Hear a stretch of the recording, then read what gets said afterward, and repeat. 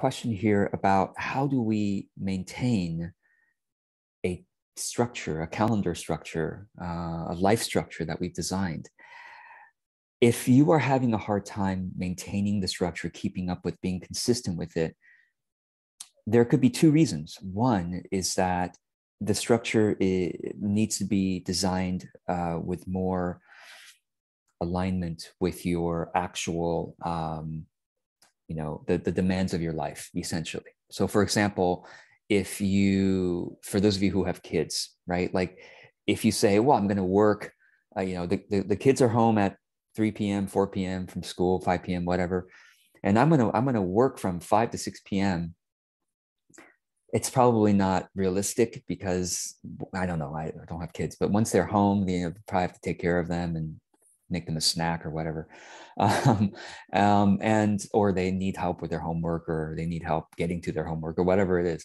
So that's an example. Or another example might be you had structure to write a blog post at, 10 a.m. on Mondays or something like that. And 10 a.m., maybe you have like a mid-morning lull and you maybe even beat yourself up like, oh, why can't I write right now? But then you find that at 10 p.m., you have all this energy and maybe it's great writing time for you. So what if instead of 10 a.m., you structure your writing time for 10 p.m.? Now that's my bedtime. But some of you are night owls. And I know I talk about how we should all be early birds, but that's not realistic. I think everybody has a different kind of chronotype and sleep patterns, and that's okay as long as you're getting enough sleep. That's fine. So one is design. Design is an issue of ongoing issue. I redesign my structure at least every 2 to 3 months. I'll make some significant change to my structure. Like, oh my gosh, okay, I thought this was great at 3 p.m. on Tuesdays, but it really should be here. And if I put this here on Thursdays at 10 a.m., that means I got to put the Thursday 10 a.m. somewhere else. And so I redesign it every 2-3 months, because my life changes, my business changes. So probably with you too, it's not a one-time design, because otherwise you're not taking into account your evolution, and not just your evolution, but also you're becoming smarter over time about how to align your design with your actual life and your rhythms of life, your rhythms of energy and all that stuff. Okay. And by the way, there's also someone brought up in the TLC group, Ursa, I think it was, started a thread about those of you who with menstrual cycles. That's a real, obviously a real thing you have to plan around. So anyway, I don't have menstrual cycles at this time.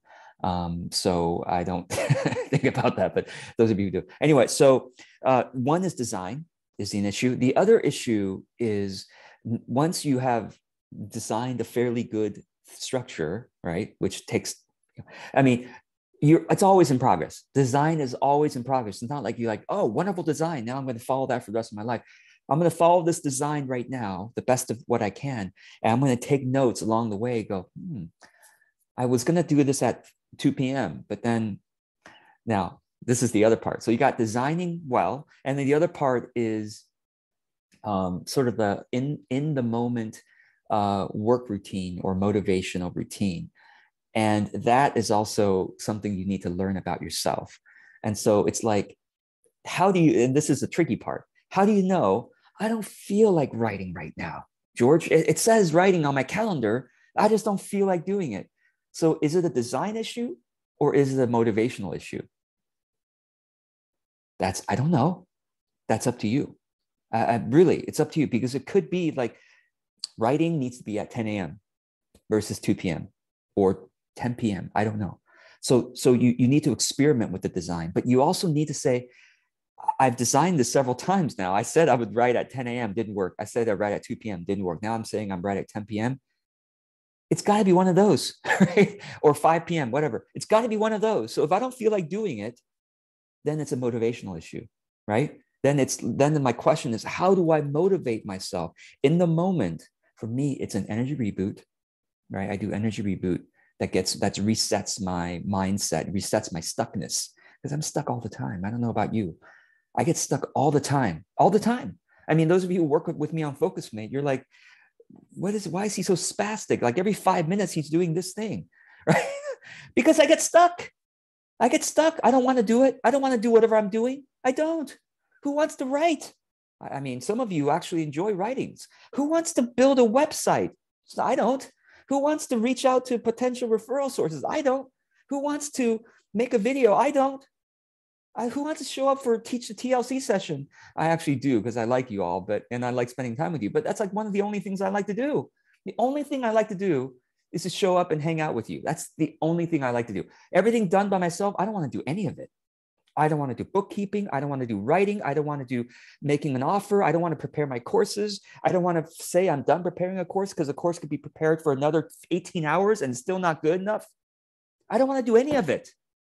That's why when you work with me on Focus Man, you see me doing this like every 5 to 10 to 15 minutes, because I got to get myself back into like, no. I know I don't want to do it, but it's going to help somebody. And I need to set boundaries around the stuff with myself. So let me do my reboot and let me get back into it. It's a battle every day. Now, I know it sounds so dramatic, right? I'm a warrior. Real warriors out there with their swords and their whatever, but I'm here, warrior at the computer, right? No, but it's a battle every moment of every day. It's a battle, except once I win the battle's won in every second. The battle's won in seconds at a time, saying, no, I'm willing. I'm uninspired.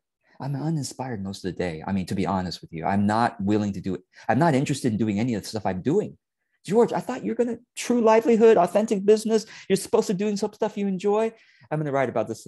Enjoyment and fun are at a much deeper level when we're talking about personal growth, right? When we're talking about impact and serving the world. Enjoyment and fun is not at the video game, not at the eating junk food with delicious food, not at the watching entertaining videos like this. No, it's not entertaining.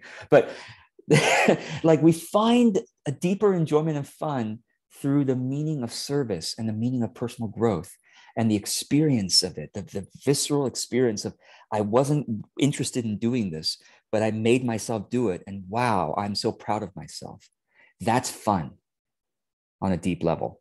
You see what I mean? That's meaningful, a deeply meaningful life is seeing yourself grow, because you didn't feel like doing it just now, but you did an energy reboot or whatever you do, tapping, EFT tapping, and then you got back into it and you found again the love of service. You found again the love of stretching yourself towards creativity. Everything I've written that you see me write, I didn't feel like doing it. Never feel like doing it. I never feel, if money were no issue and if impact were no issue, I would be sitting on the couch, not in this room, but on my couch all day watching Netflix and Amazon Prime and Apple TV or whatever. All day. That's what I would do, and be eating popcorn or an ice cream, both hands, one hand this and one hand that. All day. That's what I would do. But wouldn't be a meaningful life, right? So I think this is the battle. This is the challenge. It's not fun at the surface level, but it's deeply fun, right? At the personal growth level. Now, of course, I battle myself every 5 to 10 minutes. And I also feel proud of myself every 5 to 10 minutes, because I'm like, I got back into it. Look at me. I'm now writing, even though I don't like to write, even though I think I'm going to get judged, even though I'm going to embarrass myself, even though it's cringeworthy. Half the stuff I write is cringeworthy. It's whatever. Doesn't matter. I'm going to keep writing. So there's the design issue. And then there's the motivational. How do you battle with resistance?